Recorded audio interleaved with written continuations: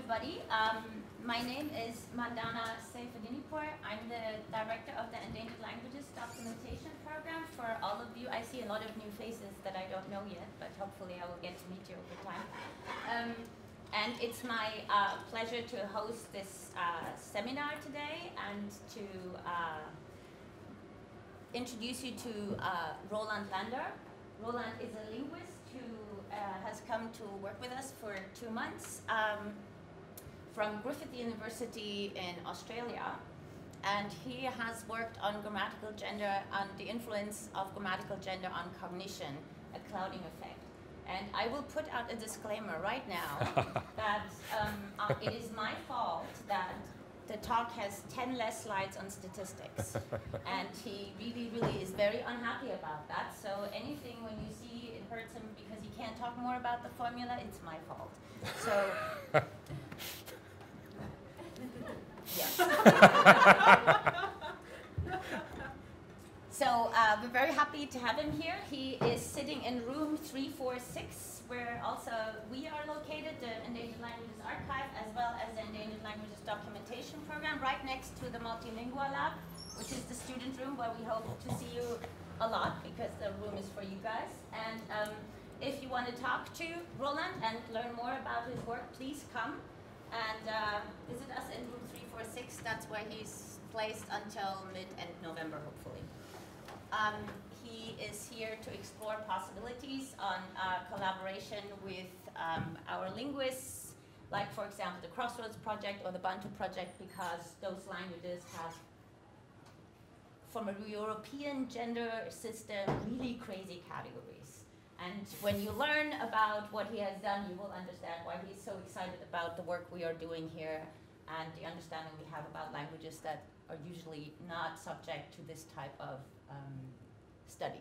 So I'm going to hand over to Roland. Thank you very much, Mandana, for that introduction, and thank you everyone for coming. Continuing on your disclaimer, I actually kept those slides are here, so if you have any questions at the end, we can get. We can talk about them after the presentation. They're in an appendix. So I'm going to talk about, as Mandana said, about the influence of grammatical gender on cognition, especially on conceptualization of objects. I'll give you a bit of a background. I'll keep that fairly short, talk about some of the previous studies that dealt with this issue. Then I'll talk a little bit about conceptualization, what it is, what are some of the issues that we need to think about when we study conceptualization. And then I'll focus mainly on my study that I carried out, about the aim, participants, the languages that I covered, which to some of you may be a bit boring, because this is all kept within kind of the European realm. The design, it was a 3-phase experiment, so it's fairly complex, but I'll make it simple. And I'll talk a little bit about the formal analysis, and the main part will be about the findings of what I actually found and some of the implications. So first of all, language and cognition. I mean, is there a connection between language and cognition? I mean, this is a question that's been pondered for literally millennia. And it was brought into to sharper focus recently by Sapir and Wolff, the Sapir-Wolff hypothesis. Many of you may have heard about that. In fact, if there is a connection between language and cognition, if language influences cognition, the next question is, to what extent and how exactly does language influence cognition? So, but what I looked at specifically was grammatical gender and cognition, because it's a lot more specific and a lot sexier.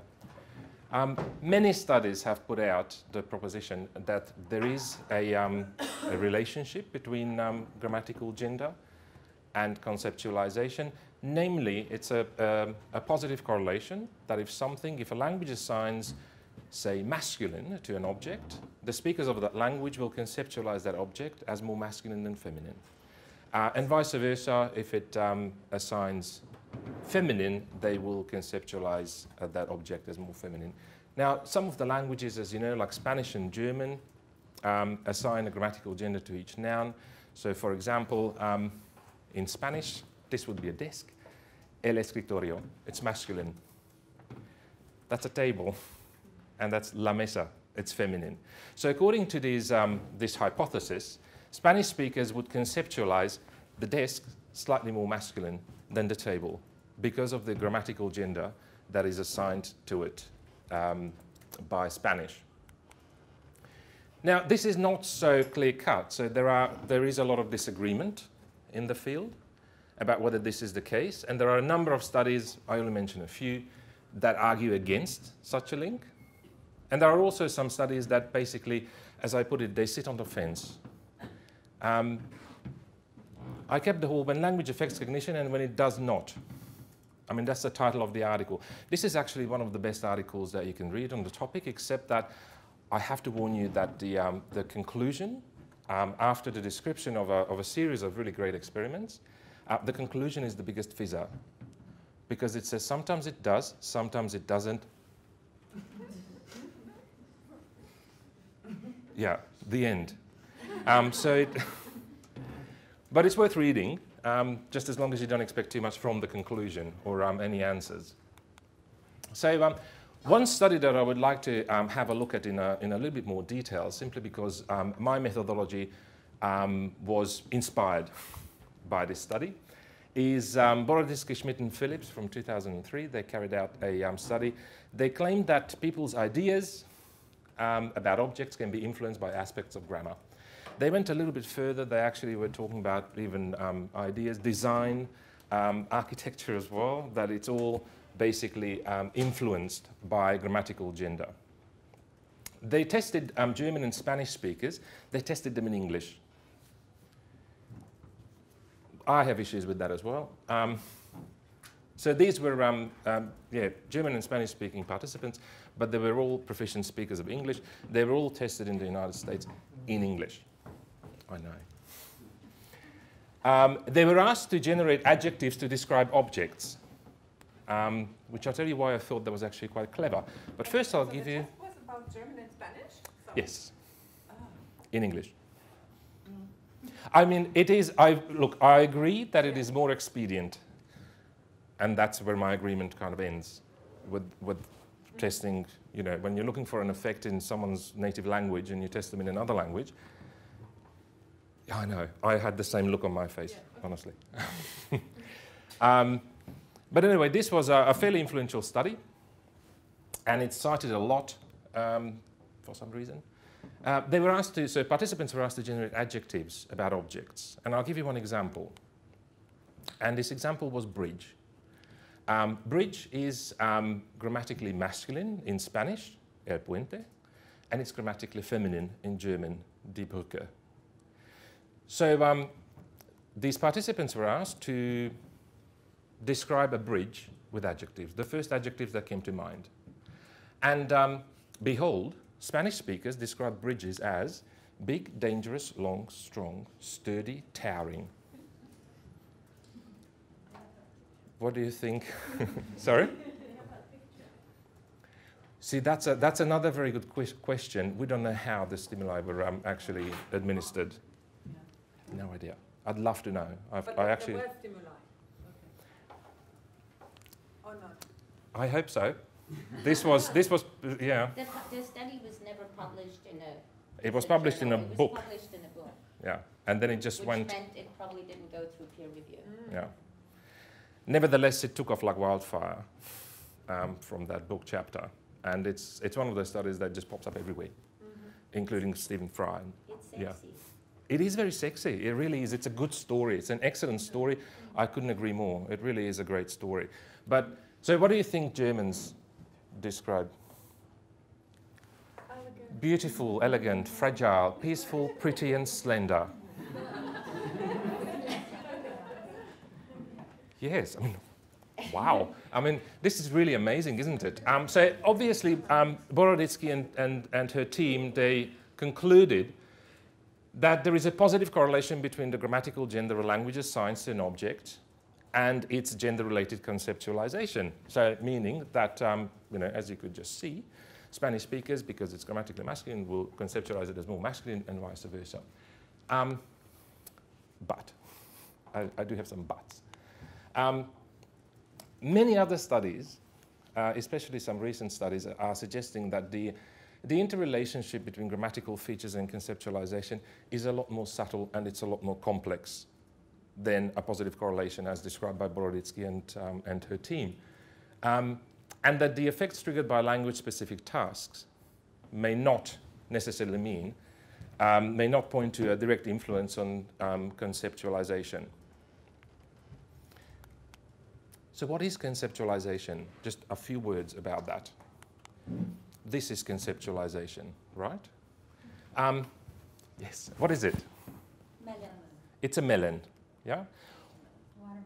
Describe a watermelon, yeah? Describe a watermelon. Round and green. Round and green. Stripy. Stripy. Juicy. Juicy.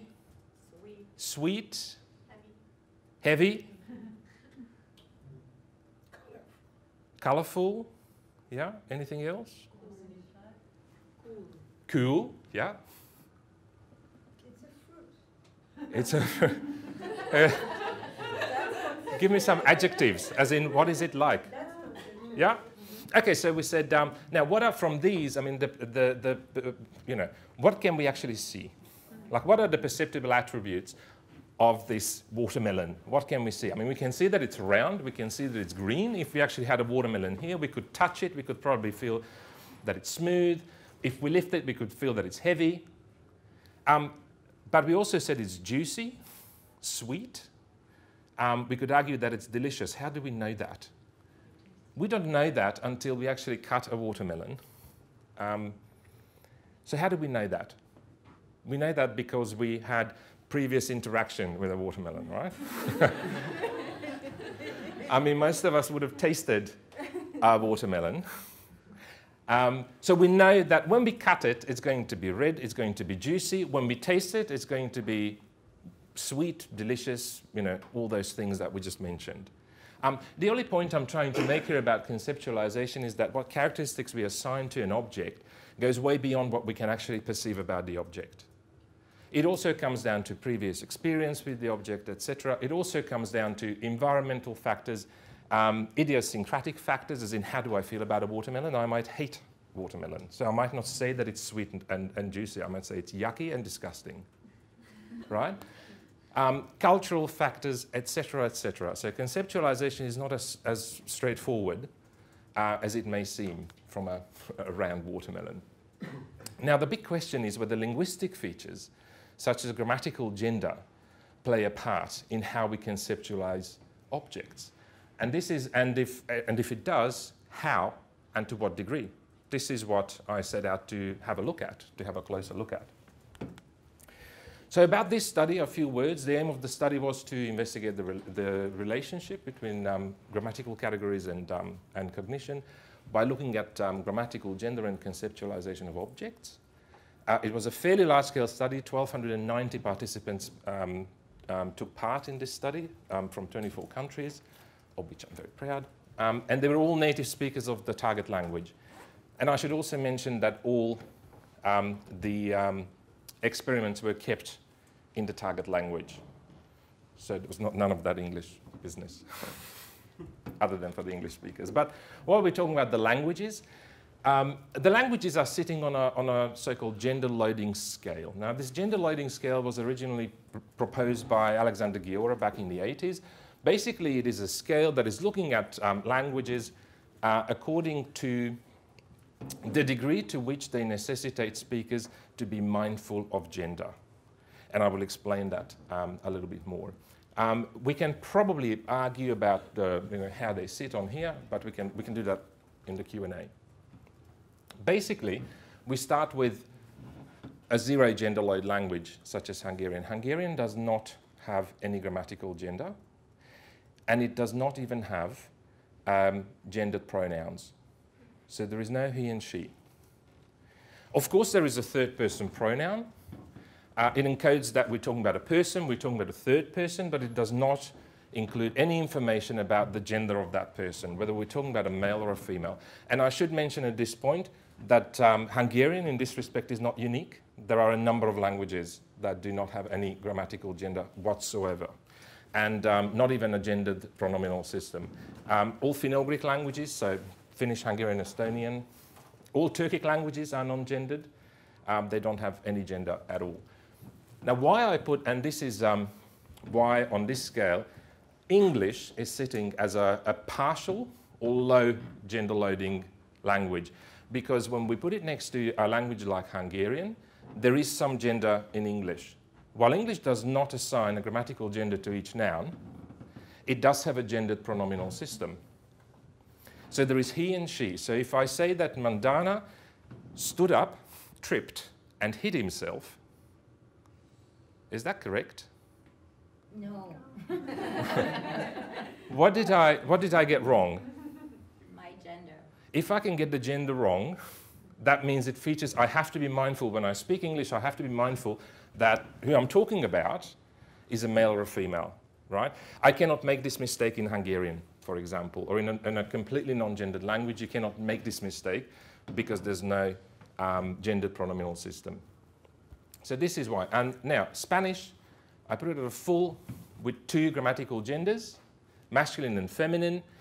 Full just means that Spanish assigns a grammatical gender to each noun. So each noun, as I explained about the desk and the table, would have a grammatical gender. Hebrew was another language that also has 2 grammatical genders, masculine and feminine, but it permeates the language to a much greater degree than it does in Spanish. It features in the verb conjugation, it features in first-person pronouns, it features a lot more than it does in Spanish, for example.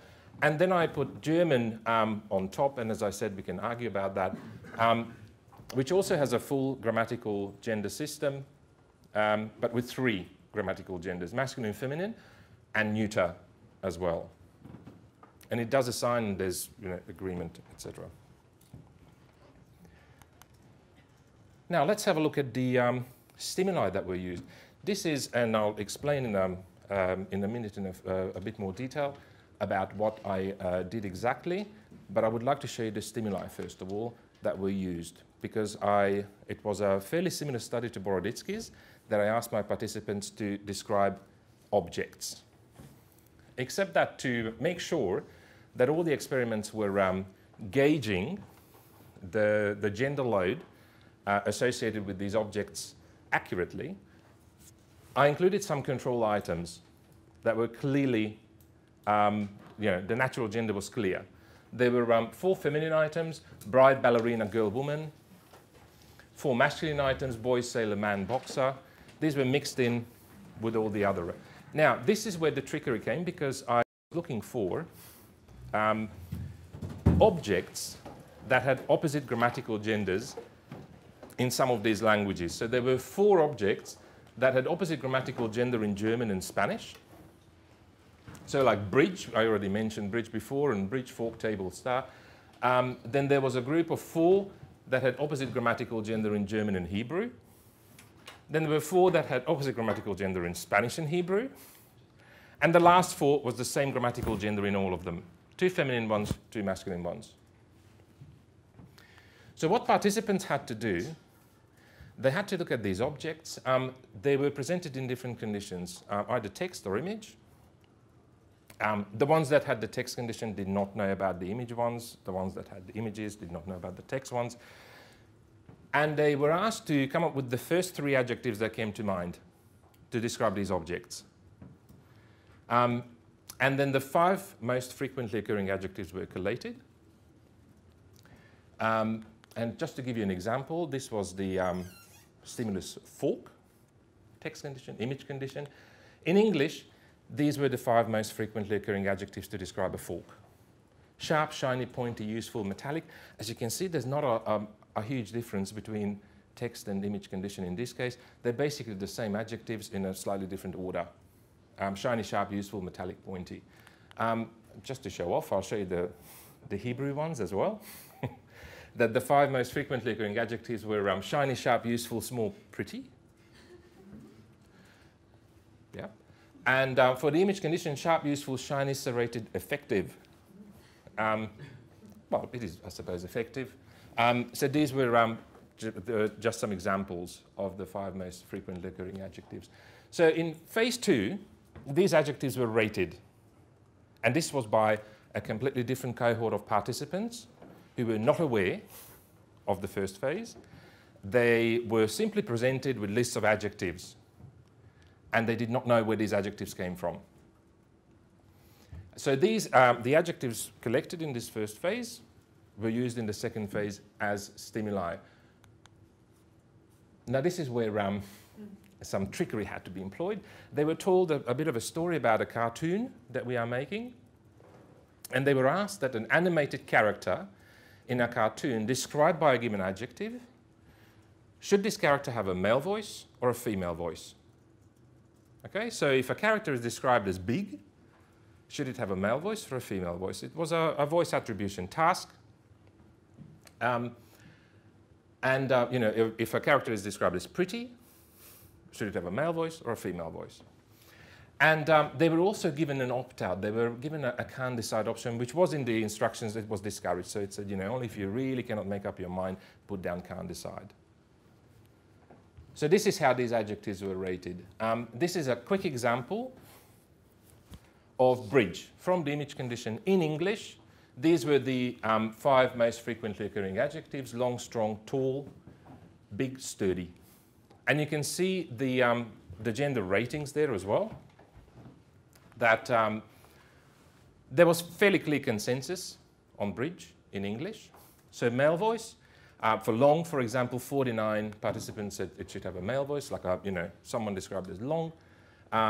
19 said female voice, and 7 couldn't decide.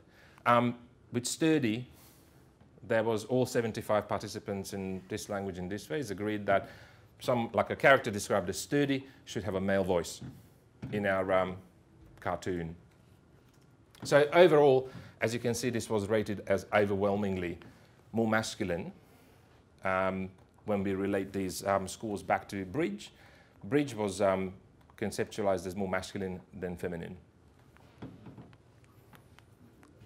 So in phase 3, this phase was the complicated one. This was the one where we had to figure out exactly what was going on with all these scores, where we had to relate these scores that we got from the adjectives back to the original stimuli that generated them, okay, to establish the gender-related conceptualization and whether it has anything to do with the grammatical gender that is assigned to these objects in some of the languages. So gender load scores were established for each adjective. Then these gender load scores had to be related back to the original stimuli. And also the relative strength of the connection between these, so taking into account frequencies and weighting, etc., had to be established as well. A very quick word about the formal analysis. And I'm not going to use any equations, I promise. But one thing, because it is important, one thing that that occurred to me as I was looking through the literature is that where a statistical analysis was even described or explained, they were mainly using an analysis of variance or a repeated measures analysis of variance. This is a statistical tool that you use for a continuous response, which is why this was one of the problems. I mean, gender association responses of the type used here are essentially binary and discrete. So ANOVA is also a bit inefficient in isolating confounders, of which we have many.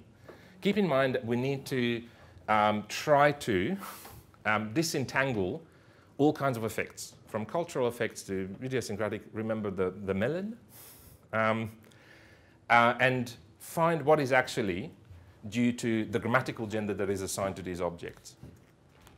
So we used a logistic regression, and I promise to keep it short because it is actually a bit like ANOVA, except that it's developed for a binary response. So it was a lot better suited for this kind of data. It is specifically designed for this kind of analysis, and it is a lot more effective in dealing with multiple confounders, as I said, of which we have many here. So we could actually detect subtle effects a lot more effectively with this kind of analysis. Now, to give you one example of all the complexities that we had to deal with, one was we had to develop an adjective stimulus association measure. And why we had to do that is because adjectives, obviously, occurred sometimes for multiple stimuli. Okay, and I'll illustrate that in a minute. But if an adjective was uniquely associated with a stimulus, everything was clear, except that in most cases that was not the case. So in which case the implications were a bit ambiguous. I'll show you what I mean. For example, here are from the Spanish cohort, there are two adjectives. Hondo or honda means deep in Spanish. Grande means big. Hondo was easy. It was associated with one stimulus, only with plate. Okay? Plate generated deep in Spanish, and no other stimulus generated this same adjective. So that was clear. These are the male voice, female voice, can't decide. So that was easy to relate back to plate. However, grande was associated with 11 of the stimuli from different conditions. So obviously there were frequency issues, weighting issues that had to be taken into account here. And as you can see, it ranges from a frequency of 8 to 34. So this would mean that these adjectives were relating back to the stimuli quite differently. So the implications, this is what I meant, that the implications were somewhat ambiguous. This had to be built into the model, about which I'm not allowed to talk. But anyway, so this is just to give you an idea of some of the complexities that we had to deal with and why an ANOVA, a stock standard ANOVA analysis was just not going to cut it, simply. So we had to come up with a finer grain. Let's have a look at the findings. As I said, there were control and test stimuli. The control stimuli were simply there to test the instrument, to test the experiments that they could gauge gender-related conceptualization. A quick word about the scores. They were represented on a continuous scale. Anything positive means masculine. Anything negative means feminine. Okay? Sorry?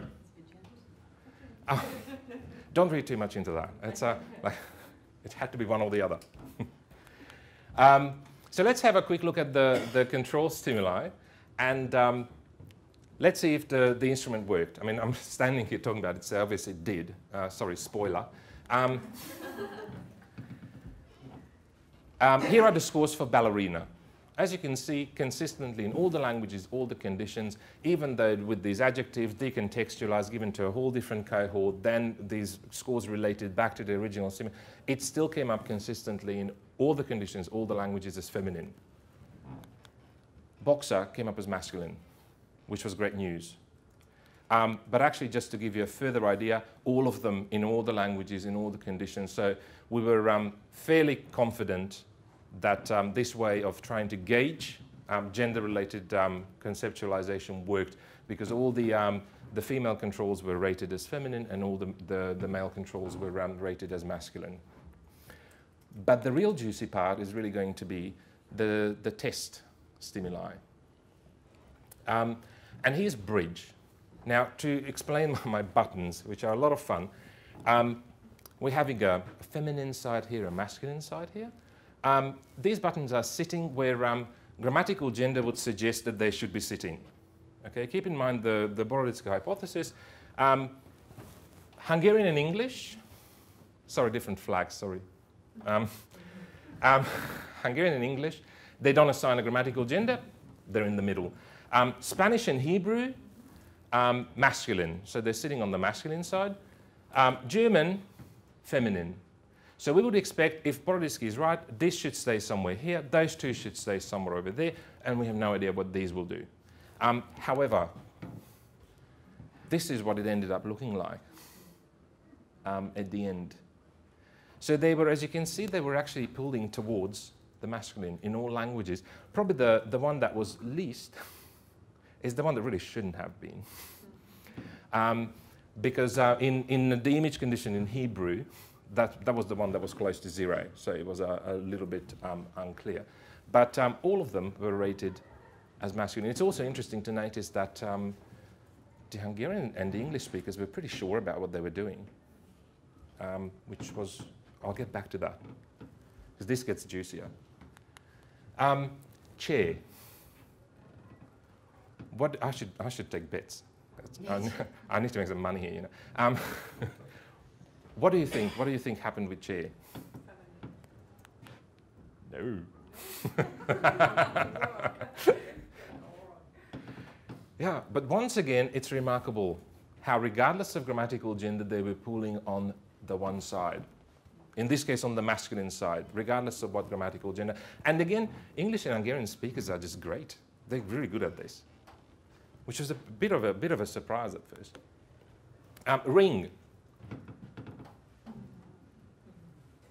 What did the stimulus look like? Like that. That's it. I tried not to, you know, they were all black and white, very, very standard pictures. Masculine or feminine? It's feminine. In all the languages. Table.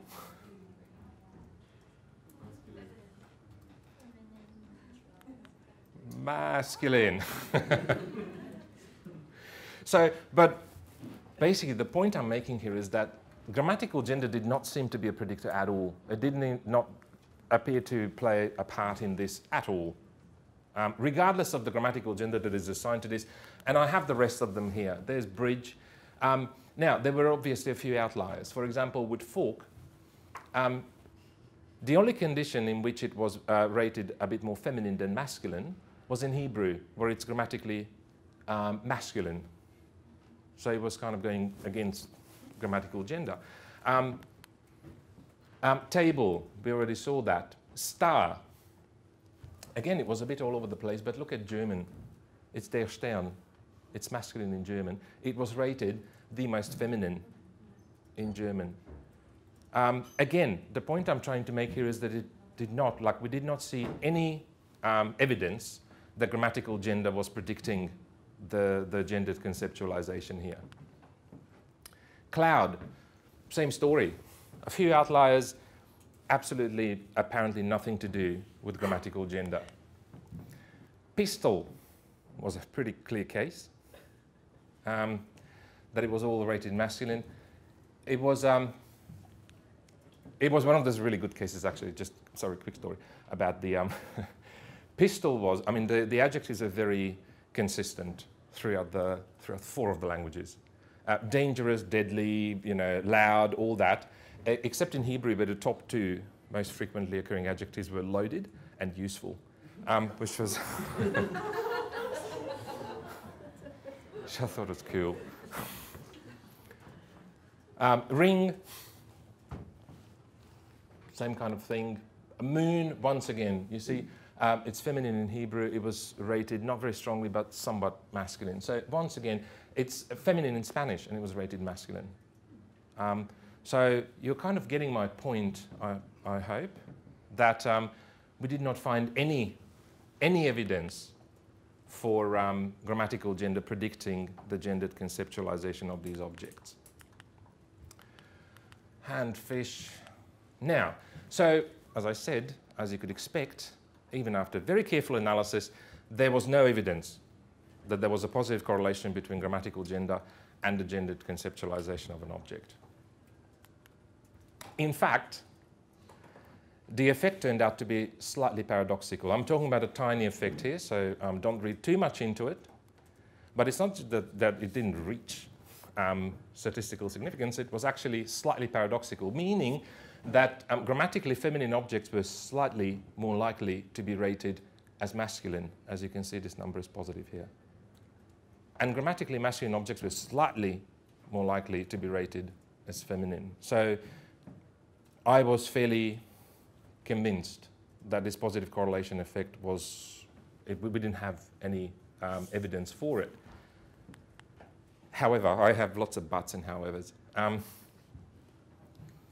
When we were looking at the data, something interesting was emerging from the data, which was, as you could see, remember me praising English and Hungarian speakers, how well they did with these tasks? Well, that's exactly what occurred to us, that it looked a little bit odd. So we decided to look into, as an additional, and this was really an exploratory measure at the time, to look into the absolute magnitude of the scores. And the magnitude here just means that how far away from zero they are. because we thought that it would be informative of the confidence of the consensus. Okay? The further away a score is from 0, the clearer the consensus would appear to be. Right? And if it's really just hovering around 0, then it indicates that the consensus is really not all that clear. Okay, so that's why we thought, since there's some information in these magnitudes, let's have a look at them, whether there's any pattern. Because it prompted a speculation that there may, when we looked at the magnitudes, there was a pattern, in fact, and it was suggesting that the complexity of gender systems may actually, to some degree, suppress the confidence with which participants assign gendered characteristics to objects, which was interesting, to say the least. So we thought, well, let's test it another way, because this is really cool.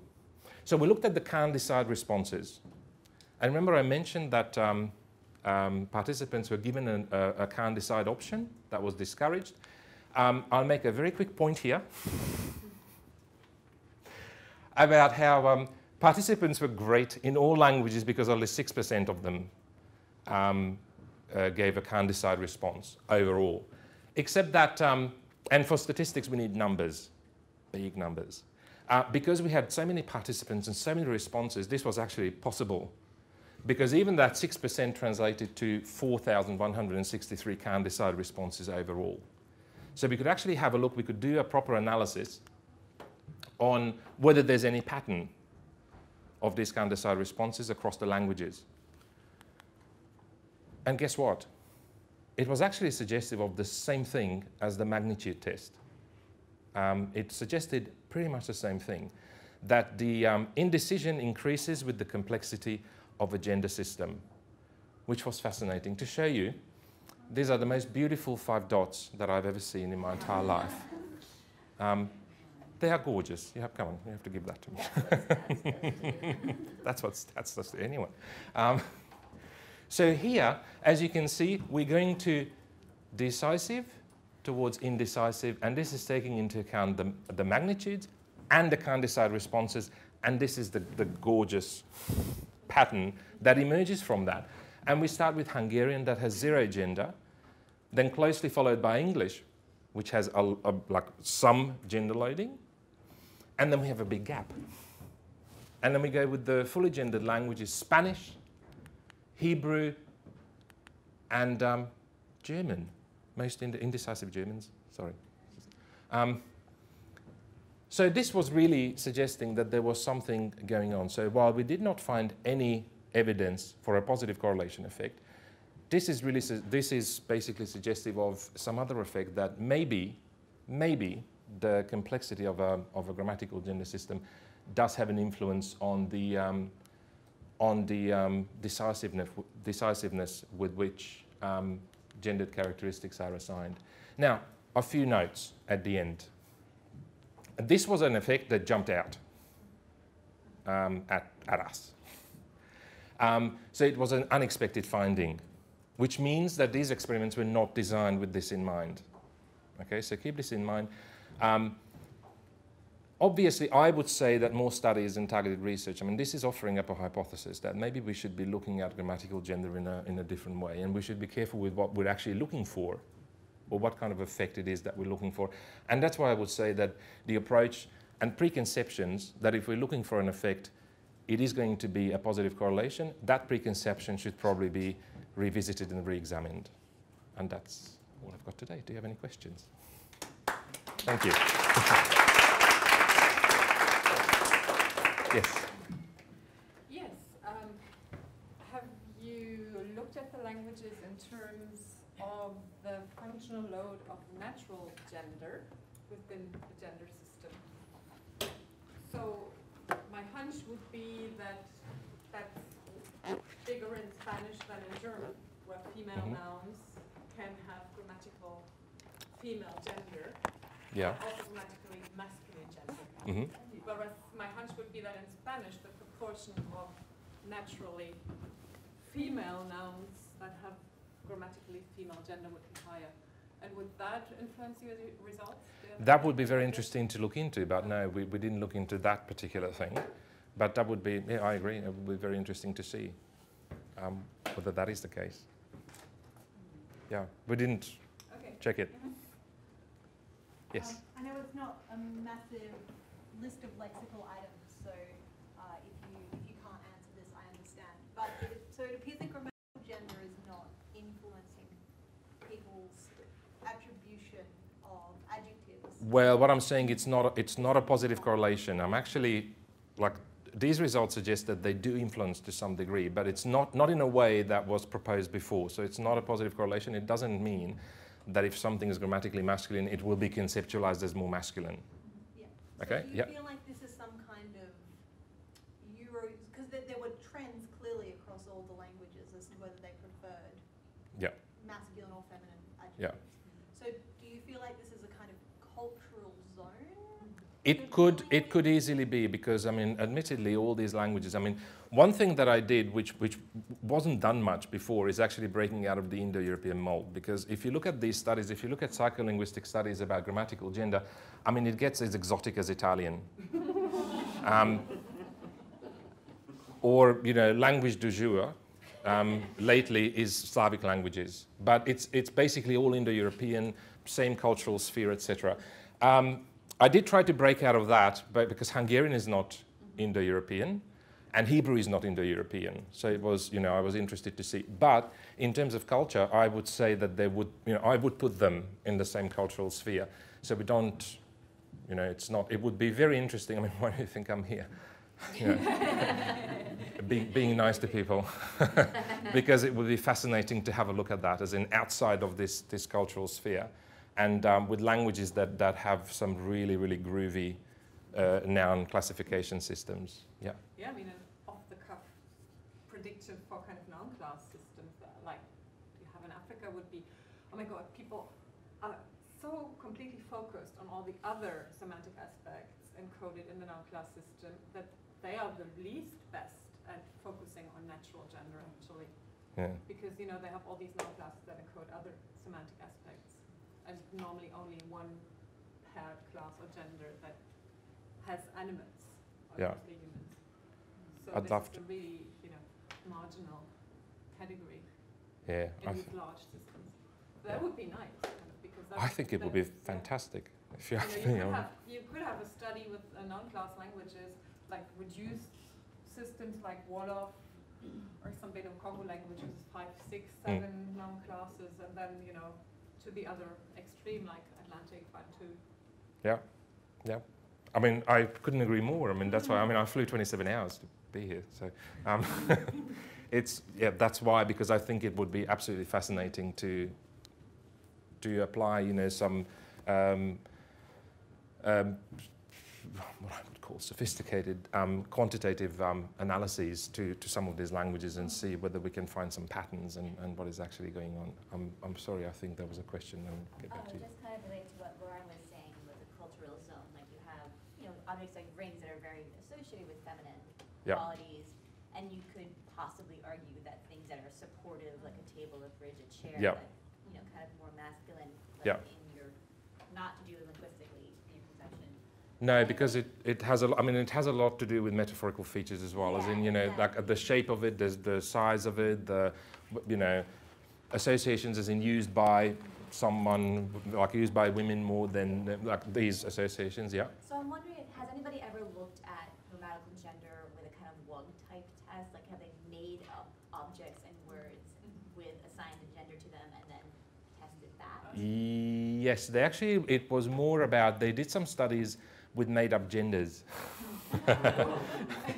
And like, I don't know if you heard about the usative and superlative categories. Same, it was another Boroditsky study, and it was actually quite interesting because they came up with totally arbitrary, as in just, they made up 2 gender classes. And they put in objects like a violin, I think it was, that they grouped with either, like with some natural gendered you know, controls like a man or a giant or king or something. And when they were grouped with males, the claim was that it was described as what was it? I think my favorite was overused, and which is apparently a masculine quality. Yeah, let's not think about that too hard. Basically, this same kind of thing that the adjectives really differed, like based on what they were, whether they were grouped with men or with women. But yeah, with made-up objects, as in that would be. But that would be very difficult to actually gauge whether language has anything to do with that. Yeah. If you're working with made-up objects, and I would say that you could probably do something, and I would say that anything that was kind of roundish and small would be conceptualized as more feminine, and whereas angular and would be more masculine, I'd say. But no, I'm not aware of such a study. Yeah. Yes. When you mentioned the Hebrew conception of pistol. Yeah. Once again, don't read too much into it. No, but it could be interesting to compare Israeli Arab with, and I don't necessarily mean Palestinian because there are also speakers of Arab that do not speak a Palestinian dialect but are integrated in the urban society of Israel, and so culturally somehow connected to Europe, compared to speakers of Arab in regions that do not. Yeah, which I agree would be interesting. I mean, there were some which I would call cultural effects. I mean, the other interesting thing was that for star, for example, Hungarian speakers, one of the most frequently occurring adjectives was communist. So obviously that is it's specific to certain events, like a certain group, a certain country. So yeah, I mean these things occur. Sorry? Communist masculine or feminine? It's masculine.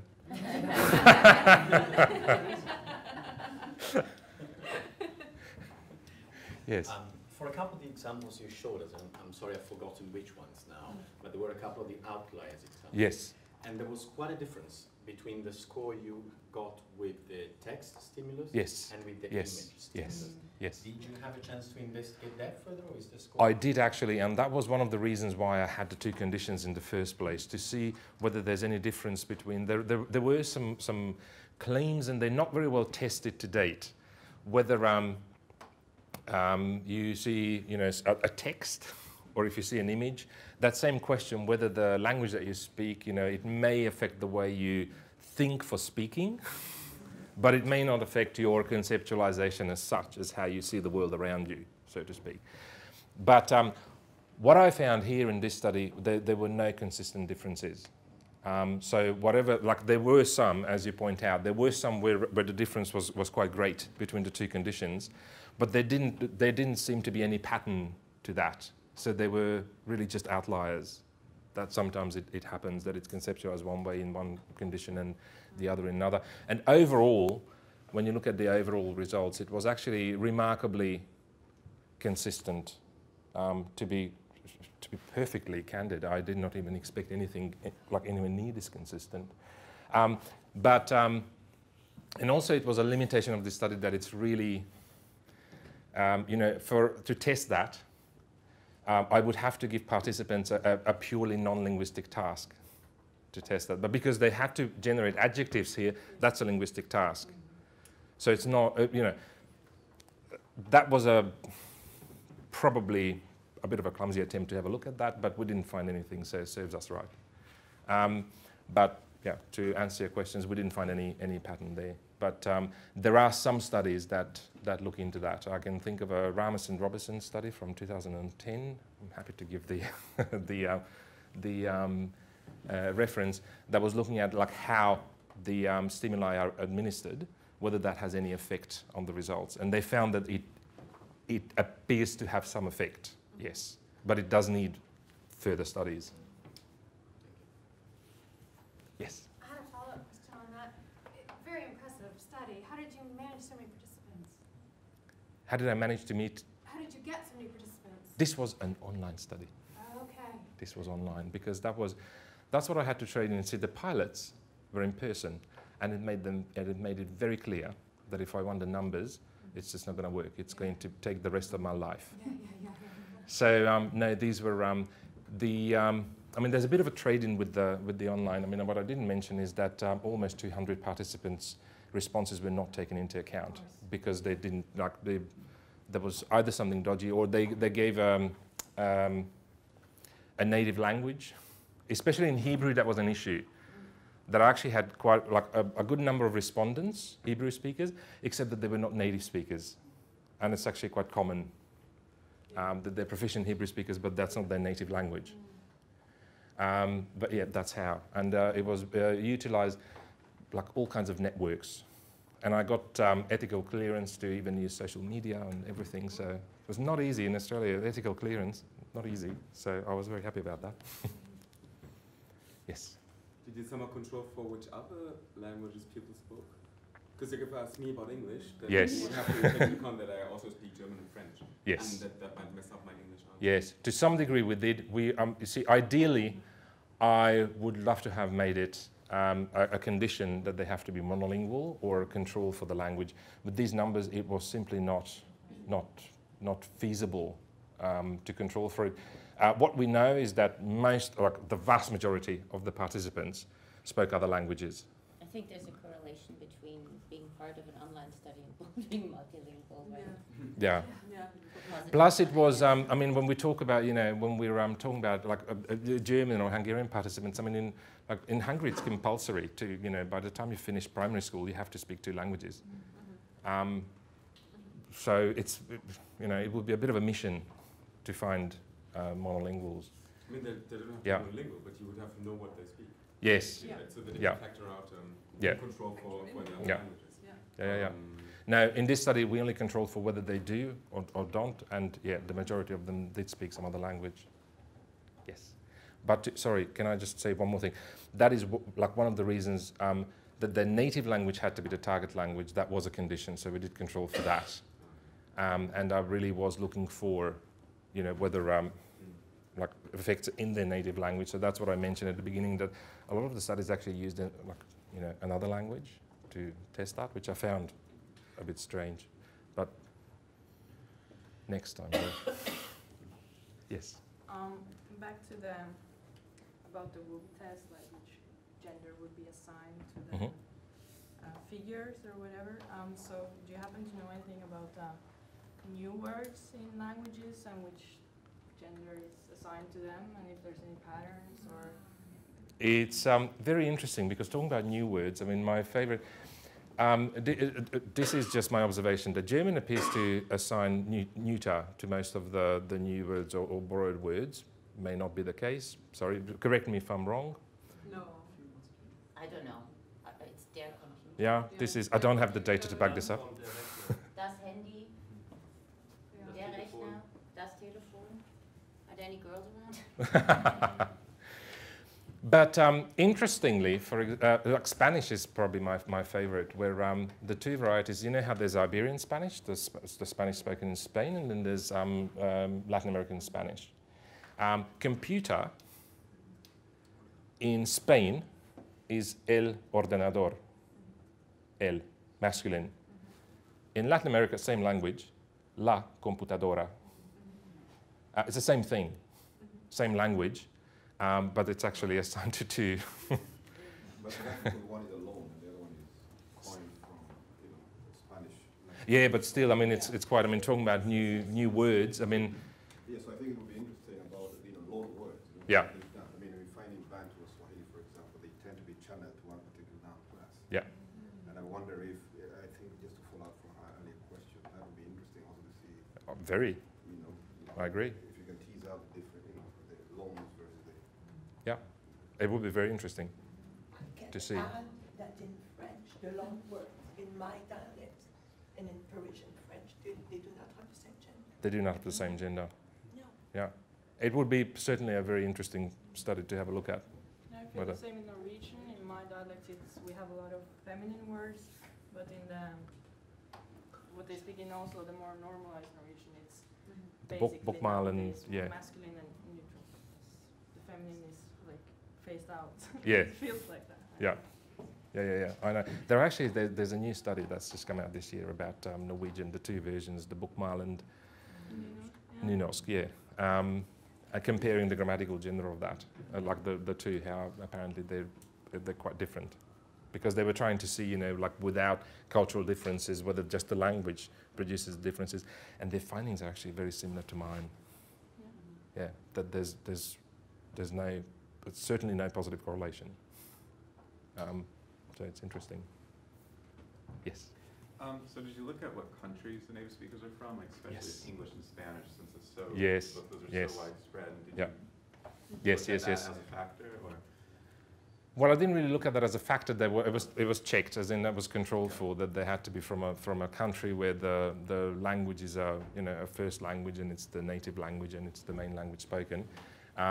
They were, I mean, obviously they were trends for English. You know, the majority of the participants came from Australia. For Spanish, the majority of them came from Spain, and then, you know, with Argentina and Mexico close second. But yeah, I mean, I've got all the, I've got the numbers. No, we didn't look at any correlation, whether that made a difference, because with the other languages, I mean, with Hungarian, poor little Hungarians, they kind of live in the one country, and with Germans as well. I think we had all up 2 Austrians. Everyone was from Germany. So yeah, as I said, we have the data. It's something that we can bake a little bit later and have a look whether there's any correlation there. Yes. Just rather than showing people an object and ask them to assign a test, assign a gender, as like the work test, is it possible to invent words and ask people to assign a gender without giving them any meaning? There's a correlation between the sounds of the words, or? Yes, which would be interesting. Well, and not necessarily to do with gender, but you heard of the Kiki and Buba kind of thing, that how something sounds. Have you not? It's about how, like, if you oh, I don't have a thingy, but does anyone have a marker? I'll find them. I don't. Sorry, but this has to do with.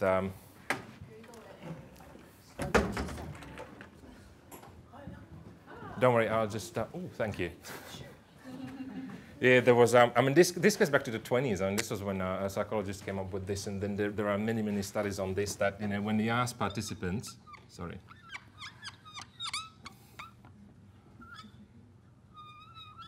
Which one is Kiki and which one is Buba? Which one do you think is Kiki? Kiki, Buba. The agreement on that appears like almost universal. That this one is Kiki here, and this one is Buba. So there appear to be some correlation between the form of the word or the sound of the word, and associations that we make with them. So to other sense associations, though. Yeah. With gender, I'm not aware of a study that's looked into that. In fact, what I'm trying to, and a tiny bit of criticism of my field, which I probably shouldn't do, is that, as I said, when I said that it gets as exotic as Italian, I wasn't really exaggerating or joking even. They're kind of getting a little bit samey, and looking at the same thing over and over and over again. But to be fair, there's really still no consensus on what's going on. That's why what I was trying to do is, first of all, compare more than 2 languages. That's why I went for 5. Because it's a bit more reliable to kind of draw any kind of conclusion when you compare more. I tried to go for more participants and that sort of thing to get a clearer picture of what may be going on, so we can move on to interesting stuff like that, for example. And to, Atlantic, Bantu languages and all that, and have a look at noun classes and the correlations that they may offer up. Yes? Yeah, I mean, moving to those languages, I mean, most speakers of these languages are at least bilingual. For instance, for many Bantu languages spoken in Anglophone, East Africa, English, and one or several Bantu and other languages. And, for the Atlantic languages, many of them are spoken in areas where Romance languages are the official languages, or Portuguese-based Creole. So you always would have multilingualism that involves different gender types. Yes. So I'm just trying to imagine, you know, what would be an interesting hypothesis for such a study. So would you expect all the languages to influence? Well, that would be very interesting to see. For that, we would have. Would you imagine different language conditions? So, you know, depending on which language. Well, it would be depending on the usage patterns of these languages, for example, as in like in what situations they use to like how much they are used, like how much they like. I don't know. Do they code switch between one and the other all the time, or are there certain situations like I go to the market and use X, and then I go home and use Y, and then I go to school and then use Z? I mean, are there such? These would all have to be taken into account, but obviously that would need an even finer grained analysis than this one. But everything's possible. I mean, I think that one of the things is that is part of the statistical measure, right? To see how the weighting of, so one of the issues of use, right, has something to do with frequency, right? So if you use something a lot, if you speak a number of languages that have gender systems, and you use that a lot, then there should be more influence because that's your habitual way of, while if you have something where you don't have that, so it would be important in the design of the study to look at the balance of the two and find comparisons, right? And then in the study itself, when you can assess, for example, frequency of usage to a certain thing, then you can throw this in as a factor in the statistical analysis. And that would have to be done in these kind of contexts. Yeah. But that's, I mean, that it can be controlled. It has to be controlled for. That's the most important thing. Well, I mean, in a similar study, Chelsea's, we ruled out that we can control for language frequency. So, you know, we have that now as a continuous variable because we cannot control for that, you know. But it's a continuous variable. Yeah, that's what I mean. That's you have a continuous variable, so you control for it. You account for it in the analysis. Yes. That's what you do. So that's the most important thing. So you need to assess that. Yes, Jay. Yeah, I just think in addition to the semantic or psycholinguistic, and I think this is important, the sound of the shape of the word, but also the morphology of the word also, I think, also comes into play because generally Spanish words, you know, if they end with a, they tend to be feminine. If they end with o or e, they tend to be masculine. And in Bantu, we also have the similar shape. The morphological shape of the prefix really leads us to where the noun class one belongs. So, grammatically. Yeah. But it goes not natural. Yeah. That's the same for German. You have a pattern, and the pattern goes against exactly that. Yeah. So. Yeah. German has that too. That it's morphologically there is a pattern with the grammatical German. Yes. It goes back to the conversation earlier. I think what would be interesting on the African languages, Bantu languages, is in part to continue with this study because there's the region. But the other thing, of course, which is interesting, is to look at what seems like the semantic parameters encoded in these non-class systems. Yes. So this, here, your semantics is very clear. You have gender, whatever that is, but it's independent of language. But then you could go to the noun-class systems and say, okay, what's in there? Gender precisely is not in there, so that would make it interesting. But it's also interesting to then see, well, animacy clearly is a very important feature. Size or shape often plays a role. Then there is attitudes, derogatory, like ugly or not so nice or beautiful, and that correlates with shape sometimes. So it's harder, I guess. It's hard at least to get the semantics filtered out. But in principle, I think would be really, really exciting. Oh yes. To look at those, and then you can go back to these languages which don't have any, very, much less so in the system, and see whether you get an inverse correlation between what seems to be encoded and the semantics of it and what isn't. Yeah. So I think we talked about it. I think Bantu languages and the Atlantic language, non-class languages are really exciting for that because the semantics is so different. But the grammar side is actually quite similar. So you have the morphological marking, you have the agreement, you have the noun classification system. So it would be really nice to look at that. Yep, I keep repeating myself that I couldn't agree more. I mean, that's why I'm here, because I think it would be a very exciting thing to do, to have a look at these languages and, as I said, baby steps. I broke out of the Indo-European, so let's jump into, let's take it further and go to, Bantu, Atlantic, or any of these exciting languages. I couldn't agree more. Any further questions? No? Well, if you would like to continue the discussion, please join us at drinks after this at the Institute of Education over there. I will drag Roland there and buy beer for him. So please come and join us and talk more about the topic and your ideas. So thanks again, Roland. Thank you very much. Thank you for coming.